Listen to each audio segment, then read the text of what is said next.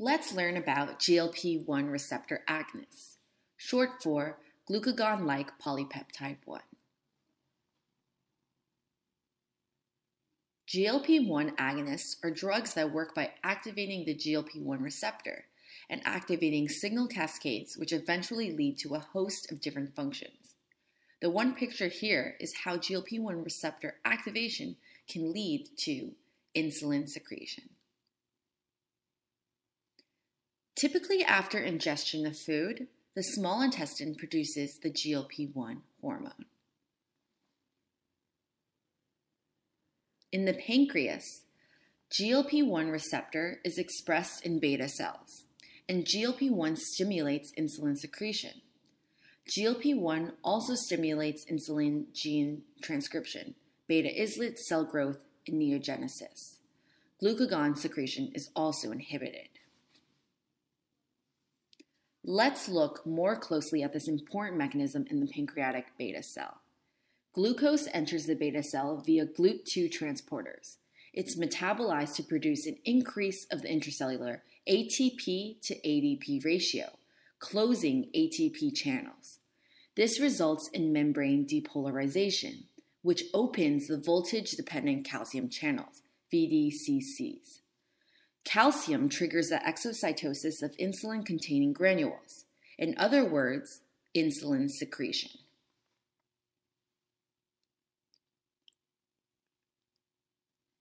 GLP-1 also has effects on other organs outside of the pancreas.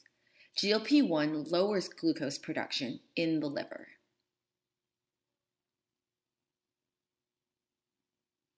GLP-1 notably also contributes to inhibiting gastric emptying, slowing digestion in the stomach. GLP-1 decreases gastric motility by directly affecting gastric smooth muscle and also inhibits postprandial, post-meal acid secretion. It decreases small intestine movement by inhibiting smooth muscle activity, resulting in lowered absorption of nutrients in the GI tract. Reduced motility likely results in less severe glucose fluctuations after meals and reduces the need for a large and rapid insulin response. Also, GLP-1 has amazing effects on the brain and feeding behavior. GLP-1 receptors are found in specific nuclei within the hypothalamus.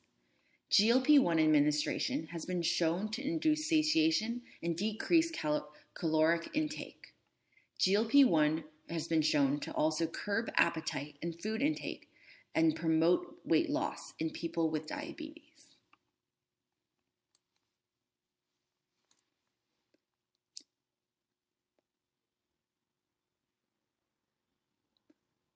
The ability of GLP-1 analogs to promote weight loss and improve beta cell function could prove to be ideal for the treatment of type 2 diabetes. Many people with type 2 diabetes struggle to manage their diabetes, and treatment goals have been dropped, and many do not respond well to older treatments. Thus, these GLP-1 therapies offer new approaches to improve efficacy, tolerability, and convenience. There are indeed side effects, such as nausea and gastrointestinal side effects, and the treatments are more expensive. There has also been shown to be a slight correlation with pancreatitis. But there's amazing pluses, such as strong efficacy, weight loss, low risk of hypoglycemia, unlike the previous traditional treatments, and possibly beta cell preservation and other benefits with this drug treatment. How is the drug administered? Many of the GLP-1 analogs that have been created now are through injection.